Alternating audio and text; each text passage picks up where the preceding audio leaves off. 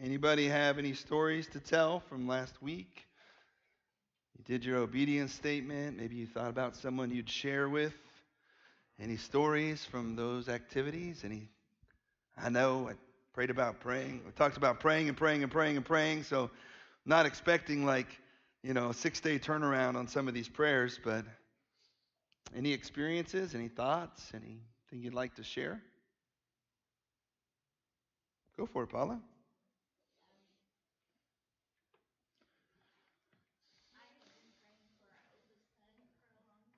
Mm-hmm. Mm-hmm. Mm-hmm.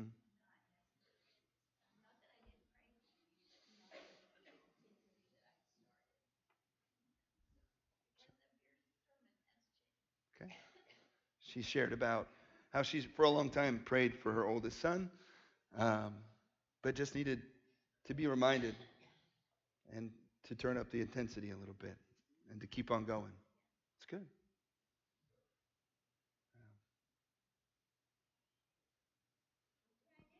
Go for it, Cosita.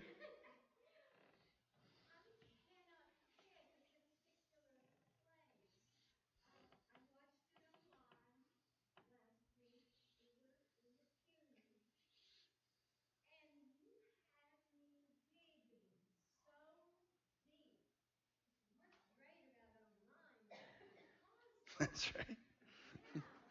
Or mute it even. Just get credit, but you didn't have to listen to it. Yeah,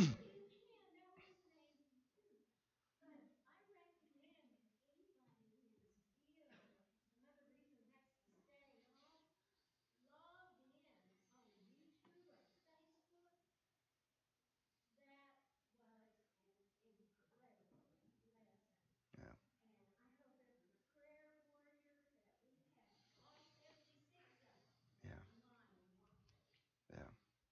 Thank you, Cosita, for your kindness and for your commitment to interceding for other people. You are, to me, an example of what it looks like to pray and keep on praying. So thank you for that. Our Father in heaven, hallowed be your name. Your kingdom come on earth as it is in heaven. Give us today our daily bread. Give us today our daily bread. I'm going to let Tyler introduce what we're going to talk about today. This is from the book Praying Like Monks, Living Like Fools. I bring my books on stage often because I want you to know that there are smarter people out there, and I've got my material from other folks, and there's good stuff, so you can read for yourself if you'd like. Should go to the right page, though. He said, the asking part. This is where so many of us get hung up when it comes to prayer. But Jesus insists on it. He won't have it any other way. Right in the middle of a prayer as cosmic as hallowed be your name, as apocalyptic as your kingdom come, as contrite as forgive us, and as spiritual as deliver us from evil, Jesus includes the unavoidable, practical, circumstantial, and immediate. Give us today our daily bread. Bread prayers. Earthy, immediate. The stuff of today, the things we need.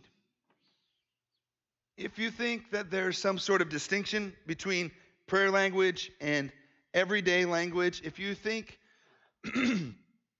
there is some way that we relate to God and then there's some other way that we relate to our daily lives, the people in our daily lives, the things that we need in our daily lives, this is the portion of the Lord's Prayer that brings it all down to earth. It pulls it out of the clouds and out of the sky and makes it about right now, right here. What we need today. When relating to God gets lofty, bread prayers bring us back to reality. In North Africa, you can buy a baguette for 200 millim, which is about 6 cents. And there are people, our neighbors in North Africa, that lived on that daily bread. You'd see it. You'd know it. You would see them. They would have maybe 2 baguettes, a can of tomato paste, and some oil. That's what they could get at the store for the least expensive, and that'd be their meal. They would literally be eating bread that they bought that day, and it is what they would eat to fill themselves for that day. Daily bread. I have never lived there. I haven't let myself live that dependent on God. I'm in control. And I can give myself the needed security. I have a job. I have a savings account. I have a pantry. I don't have to ask very often. But in my pursuit of control, I think I forfeit something, and that's what I want to talk about today. Something that can only be gained through daily dependence, absolute trust in the provision of God. At a nitty-gritty level, prayer is simply asking what we need, what we want, right now, right here. Give us today our daily bread. That's a prayer. That's what I need. God, I need you right now, right here, in this moment. Please, give me my daily bread. The story we're going to read today is from Mark chapter 10. So if you got one of these bad boys, grab it. If you don't, I've got some Bibles in a basket in the back. You might grab a pen as well, because we're going to take some notes and think a little bit for ourselves. Annie, are you in here? Nope. Tell her later. She did a great job. This is Mark chapter 10, the story of blind Bartimaeus. So get your Bibles open, Mark 10, chapter 10, verse 46. We'll read the story again. As we read, keep your eyes open. Listen as you read. What is it in this story that God is trying to communicate to you? What is it that stands out at you? We're going to approach Scripture that way. Then when we open it up, the Holy Spirit speaks. So we're going to read this story and discover from it as we finish it. I'm going to ask you, what is it? What's that thing? Where was it? What stood out? What did you need to hear? Then they, Jesus and his disciples, came to Jericho. As Jesus and his disciples, together with a large crowd, were leaving the city, a blind man, Bartimaeus, which means son of Timaeus, was sitting by the roadside begging. When he heard that it was Jesus of Nazareth, he began to shout, "Jesus, Son of David, have mercy on me." I kind of imagine he said that over and over again. Many rebuked him, told him to be quiet, but he shouted all the more, "Son of David, have mercy on me." Jesus stopped and he said, "Call him." Can you imagine this moment? So they called to the blind man, "Cheer up, on your feet. He's calling you." Throwing his cloak aside, he jumped to his feet and came to Jesus. "What do you want me to do for you?" Jesus asked him. The blind man said, "Rabbi, I want to see." "Go," said Jesus. "Your faith has healed you." And immediately he received his sight and he followed Jesus along the road. I'll push pause on my talking and give you some space to react, to share. You've got space in the back of your bulletin. If you brought a pen, what is it? What do you need to circle? What is it that as we read this, was the thing that stood out at you that you needed to hear, that the Spirit was saying to you? What do we discover as we read this story together? You can share. He kept crying out. Sounds familiar, right? He kept crying out. He wasn't polite. It wasn't like, hey, over here, maybe, if you see me, right? Jesus asked him. What else do you want to say, Greg? That's it. He asked him. He asked him. Hang on to that one. There's a hand in the back. Go for it, Betty. He wouldn't quit. He really wanted it. Yeah. He wanted to see. Yeah. His whole life, his blindness has been impossible to heal. But maybe one's coming along that can do something about it. I don't know. What else did you see? Yeah.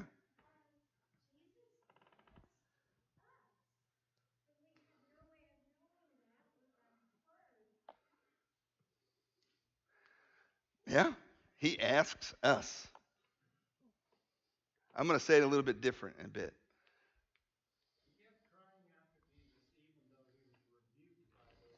Man, it wasn't that he just didn't give up. He pushed past the crowd that was telling him to be quiet.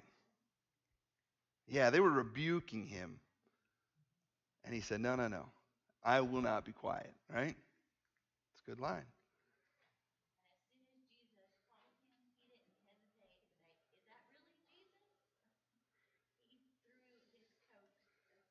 That's right. And he jumps to his feet to come to Jesus. A couple more thoughts? Anything stand out at you personally? How do you know that? It wasn't just that he wanted to see, but he also believed that he would see.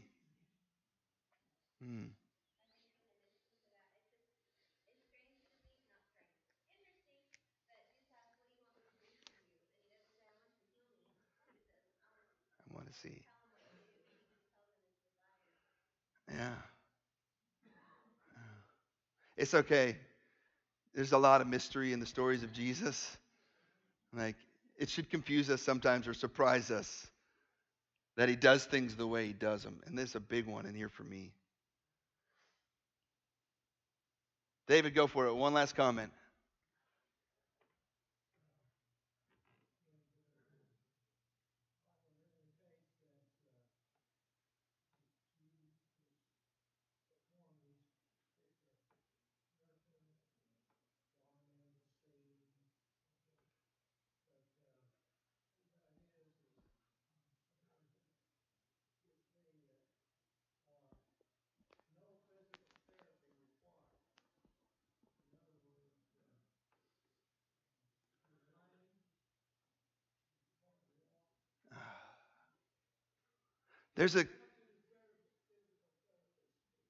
There's a wholeness, a completeness to the healing that Jesus gives.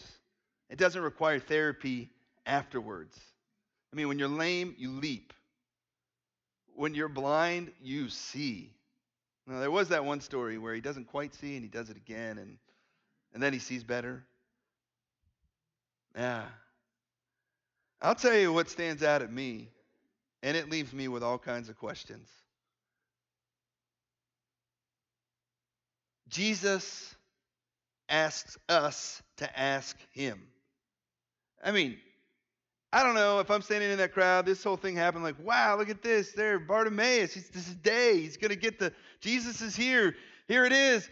Boom, he gets in front of Jesus, and Jesus says, what do you want me to do for you? Are you kidding? This is a blind man, Jesus. He's been blind his whole life. He begs because he's blind. He's crying out to you for help. And you are going to say, what do you want me to do for you? Is it not the most obvious thing? Of course, he wants to see. But Jesus wants him to ask. And honestly,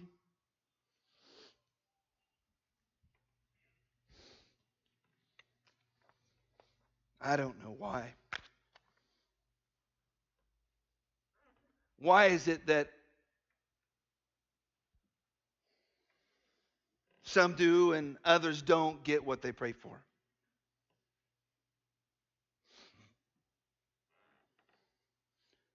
Do my prayers really matter? I got so many questions.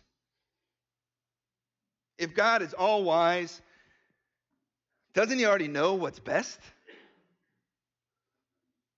If he's all good, won't he do it whether we pray for it or not? If he knows what we need before we ask, why does he make us ask? Why does it seem that we often ask and don't receive? Why does he require that we wait so long for a response? I mean, I got all kinds of questions. There's lots of mystery. The story of blind Bartimaeus, he asks Bartimaeus to ask him. Why?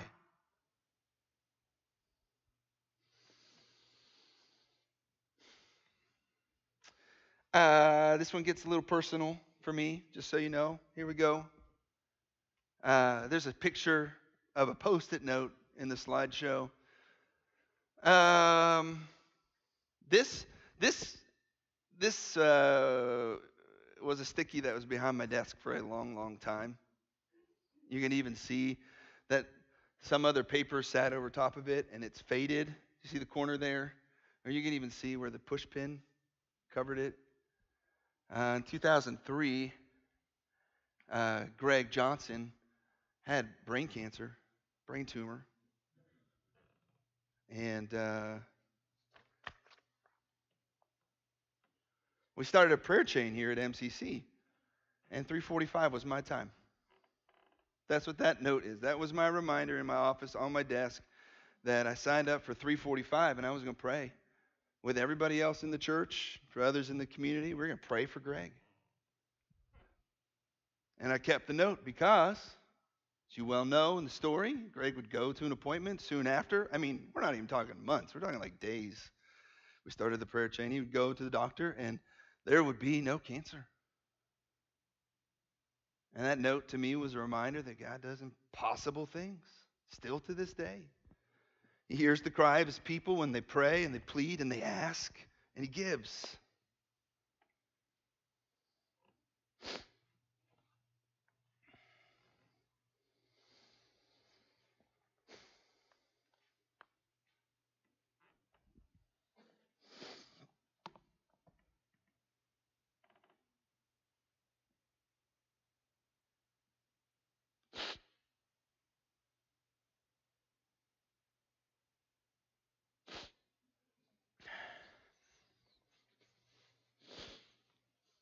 This is my journal from March 13 this year.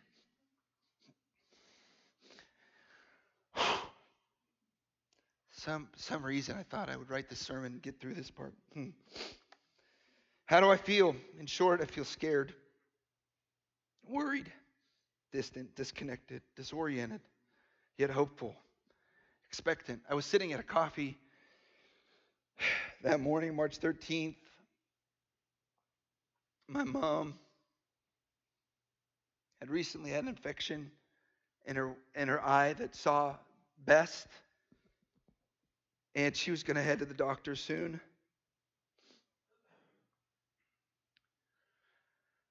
Once the swelling of the infection went down, they were going to get to see if the infection had caused any damage to her retina. At the moment, she had no sight. There was hopefulness that over time she would see again. I just didn't know.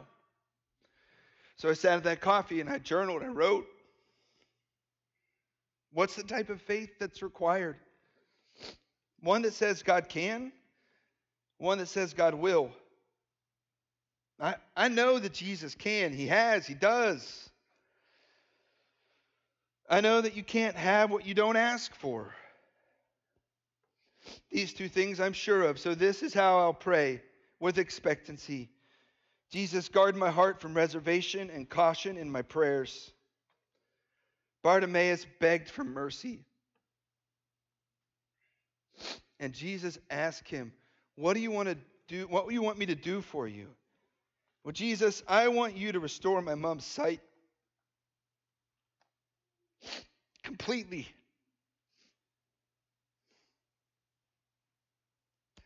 Do more than we would expect. Heal both of her eyes. Leave no doubt that you're the one who's done this. In your mercy, make her whole again. That's how I will pray with my mom today when I call her. Name what you want. Ask for it directly with authority and confidence. But honestly, it feels really risky. James died in prison while Peter was rescued. And I'm setting myself up to look foolish. Am I creating an opportunity for doubt and disappointment if her sight never returns? I'm just completely helpless. My capacity is zero. I'm counting on you completely, Jesus. It's only by your power and your mercy that her sight will be restored. I believe, Lord. Help my unbelief.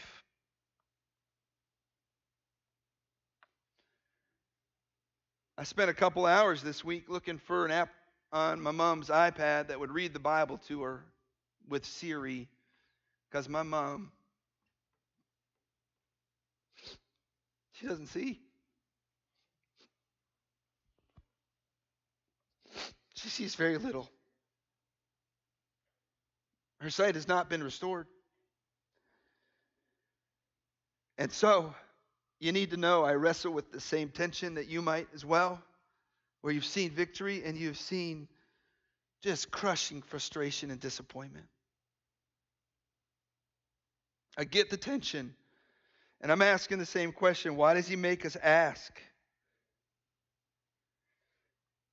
And I'm going to give you my best shot at it, because I think there are a couple of things that come out of asking that are super important. If we're after the presence of God and we're after seeking him, living faithfully in him, we've got to ask. It's non-negotiable. So here's the two things. One, God isn't a vending machine. One of the things that asking creates is relationship. You don't have a relationship with a vending machine. Prayer isn't a formula that if you say it the right way, enough times, with enough faith and urgency, voila, you get what you ask for. It doesn't work that way. Because God desires relationship. That's just the way he is. We know it because that's who he is, the Trinitarian God in relationship with himself. He invites us into relationship with him. And so asking is part of that relationship. But in any relationship, there's always vulnerability. You're a participant. You're not in control. Any relationship. There's give and take. There's consideration. There's respect. There's honor. There's no manipulation. No one using the other for their own purposes in healthy relationships. I mean, that's what relationship is. There's asking. There's consent. I don't take or demand. I ask. I consider. I mean, asking is like bedrock to relationships. It's how two wills understand each other and respond to one another. Just think for a second about human relationships and the occasions when you don't ask, and what our not asking reveals to us about those relationships. Just put yourself in any situation. You might find yourself saying something like, well, I didn't want to ask. I wasn't sure if I should ask, or is that the right thing to do? What are the consequences? What if I ask and, there's, I don't know, your nervousness or anxiety or I didn't want to ask. Can you think of a time where you might have said that to yourself? Oh gosh, I didn't want to ask. Well, it might show that you don't trust that relationship. I didn't want to ask. I didn't know if I had the authority to ask or was in the position or we had that sort of relationship. I didn't want to ask. Or how about this one? Oof. I shouldn't have had to ask. I shouldn't have had to ask. He should have known. I shouldn't have had to ask. If he cared, she cared, they would have. There's this assumption on our relationship, and you know very well where those sort of questions end up, right? I shouldn't have had to ask. No, in healthy relationships, we ask. We trust the relationship. We speak up. We say, this is what I need. We communicate expectations clearly with one another, and those expectations then can be met, or at least they can be negotiated. Because we respect that relationship enough to know that I don't always just get what I want.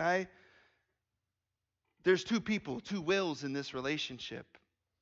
And so I think that's what's going on. When Jesus asked Bartimaeus to ask for what he wants, when God asks us to ask for daily bread, ask. It's like the most common word in the Bible when you're talking about prayer, ask. He asks us because there's a relationship. We don't impose our way on one another. But somewhere in the middle of that tension of wills is the beauty of the relationship. Sometimes yes. Sometimes yes. Sometimes no.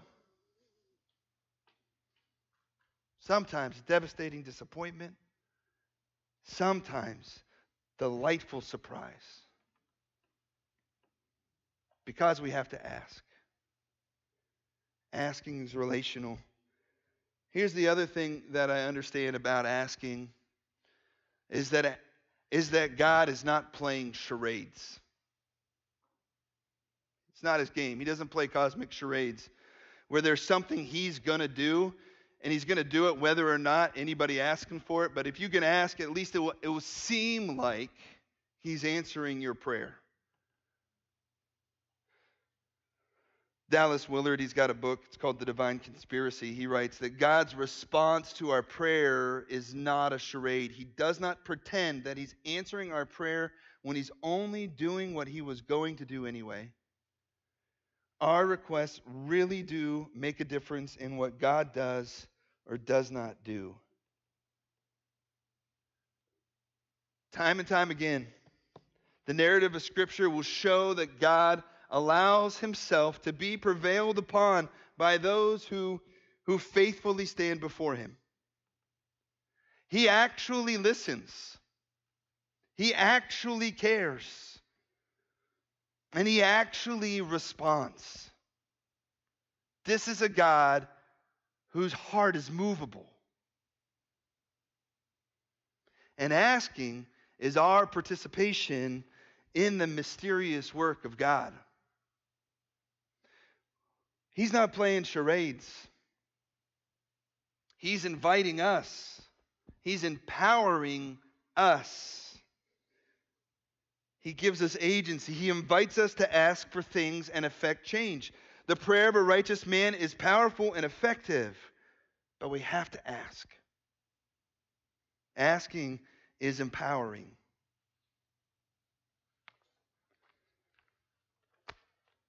Let's go back to Jesus' question. You can put it on the screen. What do you want me to do for you? What do you want me to do for you? I don't always know why he makes us ask. I don't know why when I ask sometimes I don't get what I want, but I've got to believe it has something to do with a God who wants relationship with his people. And that's the way relationships work. And I got to believe it's because he's inviting us in to this work.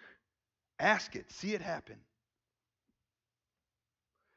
What do you want me to do for you? I skipped the obedience part and the sharing part earlier on purpose because that's the question I want you to dig into. As you think about how you might respond to what we're talking about today, as you're thinking about how you might do something in response to the story of once blind Bartimaeus, that's the question I want you to consider. Jesus asking you, what do you want me to do for you?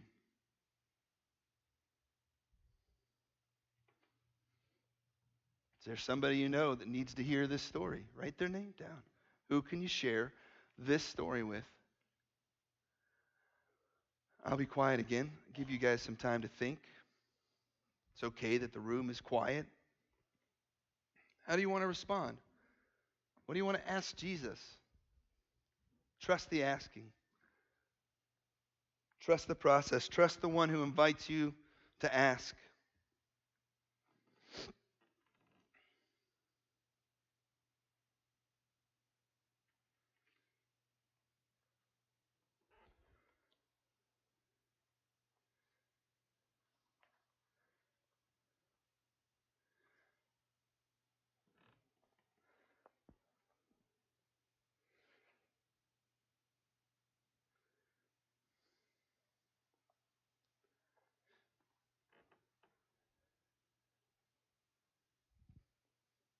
History belongs to the intercessors. I actually said that to one of you last week. I don't remember who it was. We were sharing after the sermon time here in this room, and I quoted this quote. History belongs to the intercessors. Those who pray change the world. What a compelling wonder that is, till we actually begin to pray, and all that confidence and inspiration are drowned in a tsunami of questions and doubts and confusion and past disappointment. And so we pray the safest kind of prayers. The ones so passive and vague, we'd never be able to tell if God responded to them or not.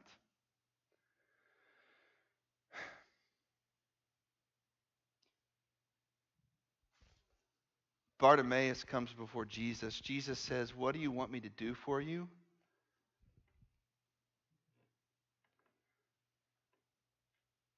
I want to see. I want to see. He laid it on the line.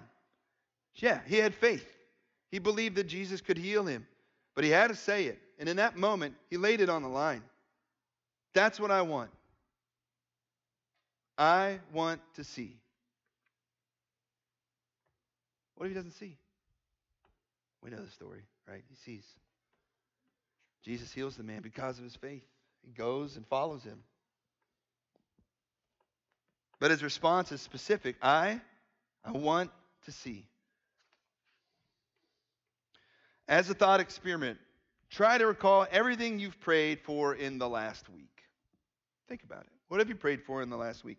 If God answered every last one of your prayers, what would happen? He says, with the exception of one or two particularly bold or naive people, the answer is usually very little. His contention is we pray vague, nondescript, easy prayers maybe because we don't want to put it on the line. But this is what I want. This is the thing I'm asking for. Right now, this is my bread prayer, Jesus. This is what I need from you. Do we pray with that sort of specificity that we would know if he actually answered the prayer? That's the challenge of the bread prayer. This is what I want, and this is what I want to see happen.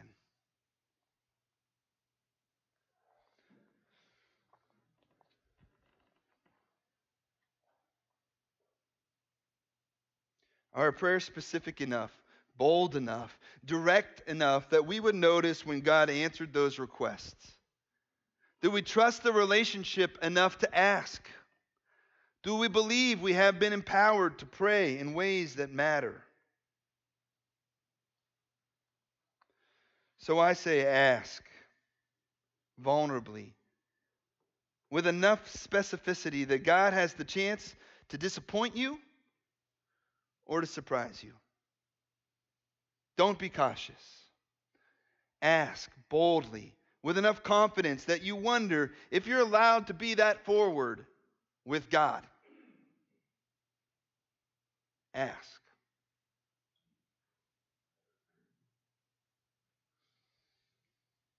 I'll invite you to stand. We'll sing here in just a second. I'm going to bless you. If you want to respond in any way, I'd be glad to meet you. We can chat down front. But please stand as I bless you. May the God of hope fill you with joy and peace as you trust in Him, so that you may overflow with hope by the power of the Holy Spirit. Amen.